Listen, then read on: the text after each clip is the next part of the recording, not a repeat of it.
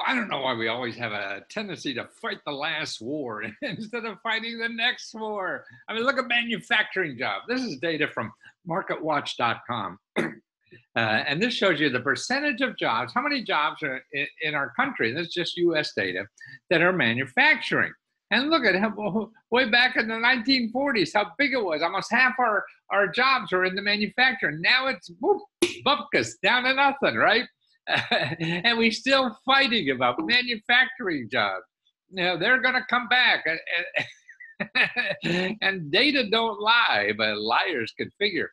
And what's amazing is that the economy since 1949 has not created one new manufacturing jobs. Listen to this. Okay, in 1949, we had 12 million manufacturing jobs. Okay, now this is 2019. We still only have 20 million manufacturing jobs. So that's not a growth business, right? And everybody's talking about, oh, that's going to be growing and all this stuff that's going to happen. But look at what else is going on in our country.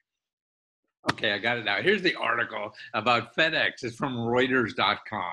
And look at, they're going to hire 700 flexible rural and residential drivers. Now, this is what key about this thing. It's flexible. This is the kind of jobs that are growing. So big companies like this are just starting sort of like, freelance employees is really what it boils down to. This is the growth area. They're hiring 700.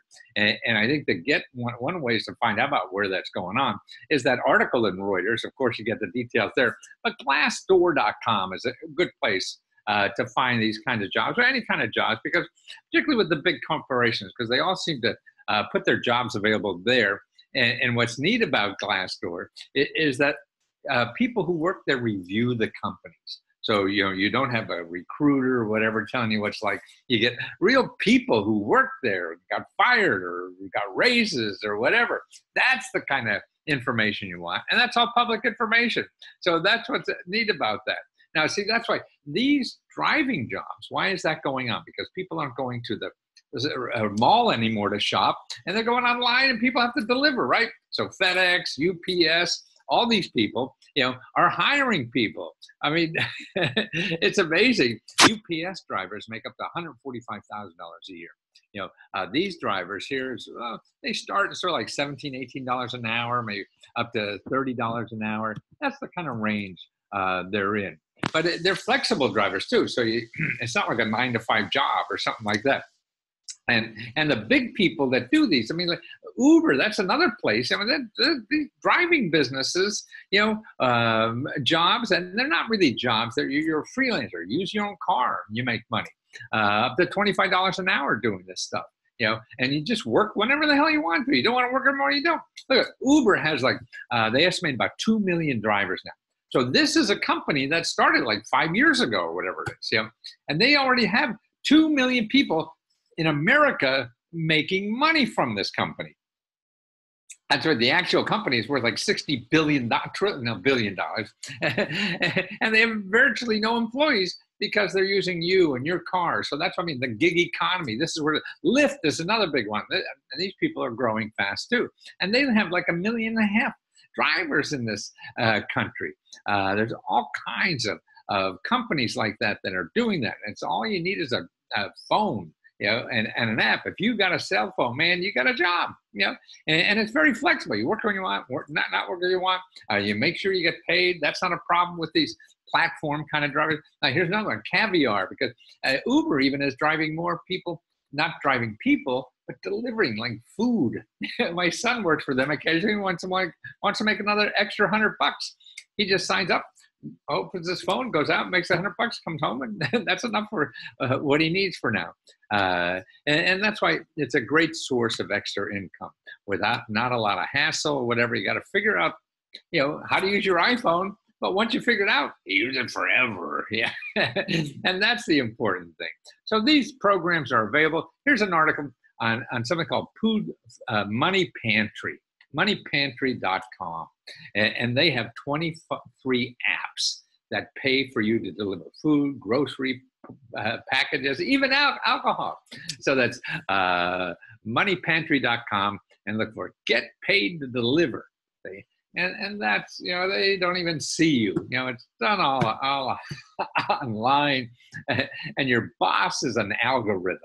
That's what it is. But that's the future. If they, these companies are hiring millions and millions of people, and manufacturing is shrinking down to nothing, man. And these companies come out of nowhere. And so obviously this is the growth in our country. You got to learn that. Okay. So it takes a little time to learn the app stuff or whatever.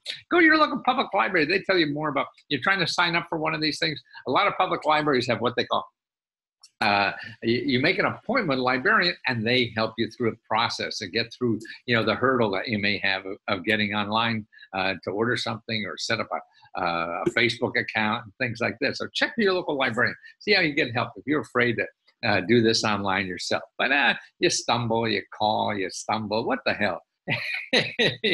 You figure it out. It's like learning to walk. You're not going to get up and just put one foot or the other and start running a race. No, you're going to fall on your butt 100 times before you learn. So try something new and start falling on your butt. And that's what Let's Go Help is about. I'll always show you more places to get opportunities like this. Actually, I just came out with a new report. I haven't even published it yet, but if you're a member of Let's Go Help, I'll give it to you free.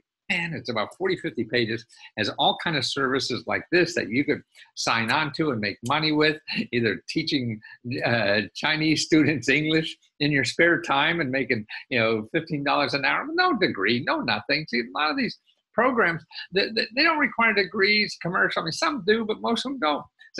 So get out there. You just want somebody to do this stuff and be flexible.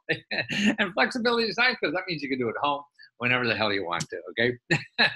So ask me for the report about how to make money at home without costing anything. So you're going to go on the internet and find about how to do that. And there'll be people there who want to charge you money. No. You don't have to pay a cent to learn how to make money on the internet at home because people want you to work. You're going to have to do something. You just don't sit there and clip a coupon and people send you a check in the mail. No, maybe stupid stuff too.